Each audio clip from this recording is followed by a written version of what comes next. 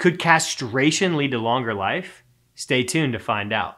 Last week we shared a story about how testosterone treatments positively impact old mice. Click the card above or check the description to watch that video. Today's story is about how castration lengthens the lifespan of sheep. Both farmers and scientists have known for some time that castrated male sheep live on average much longer than their intact or uncastrated counterparts. However, this is the first time anyone has looked at DNA to see if it also ages slower. Researchers have now shown that castration makes male sheep live longer, and they've also used genomic data to get a basic understanding of the mechanism behind this longevity. It's well established that there's a link between sex and lifespan in mammals, with females of many species, including humans, outliving males. But the mechanism behind this difference isn't yet understood. Scientists expect the link to be mediated by sex hormones, like testosterone for example, and this notion is supported by various experiments. An international team of researchers have developed an epigenetic clock for sheep, and in the process of this research, they developed a better understanding of the link between sex and lifespan. Because the populations from which they collected tissue samples included castrated sheep grown for wool production, the researchers were able to compare the readings of their epigenetic clock in the castrated males, intact males, and females. In sheep older than 18 months, the castrated males had a significantly lower epigenetic age than intact males. According to the epigenetic clock, mature castrated males were an average of roughly 3 months younger than their chronological ages, while there was no difference in the epigenetic and chronological ages of the intact males or of females. The team identified roughly 4,700 methylation probes that were expressed differently in castrated and intact males. Further examination revealed that more than half of the top 50 sites are bound to by androgen receptor, including the 14 most significantly different loci. While castration is unlikely to be part of a life extension therapy, unraveling its effect on lifespan will help flesh out how male sex hormones affect aging, which could lead to less drastic interventions that might yield similar benefits. So to tie this all together regarding last week's story about how testosterone treatments improve mitochondrial function in old mice, restoring their cognitive performance, and how this sheep castration story seems to suggest lowering testosterone from castration is lowering the epigenetic age of sheep, my personal takeaway is simply that longevity science is hard,